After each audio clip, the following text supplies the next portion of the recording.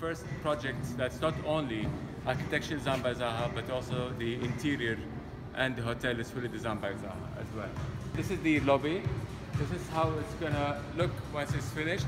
This is just also the design of the furniture by Zaha as well.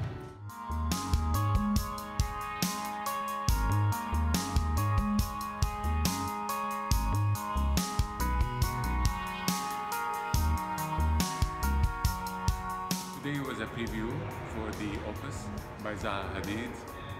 We are very proud as Omniyat to have reached this level. We are targeting a handover in July, this summer.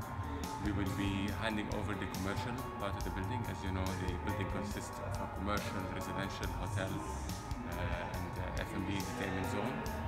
So once we hand over the commercial part in July, we'll commence work on the fit-out for the hotel and the F&B. That should take us around 12 months to finish. So we are targeting an opening really around September 2018.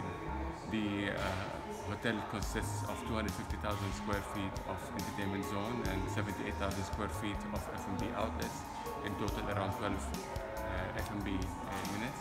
We also have a permanent Zaha Hadid memorial and a gallery, which will become hopefully a place where we can celebrate all her successes.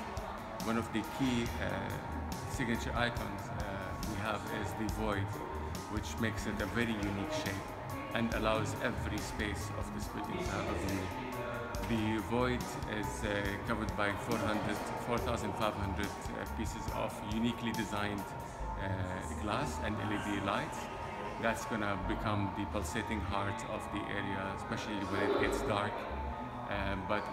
With the void also we have the bridge, which consists of 3 floors of service apartments, also fully designed by Zaha Hadid. That bridge was a great challenge for us as well to design, but we hope that it's going to provide a very unique experience that no other building in Dubai can provide.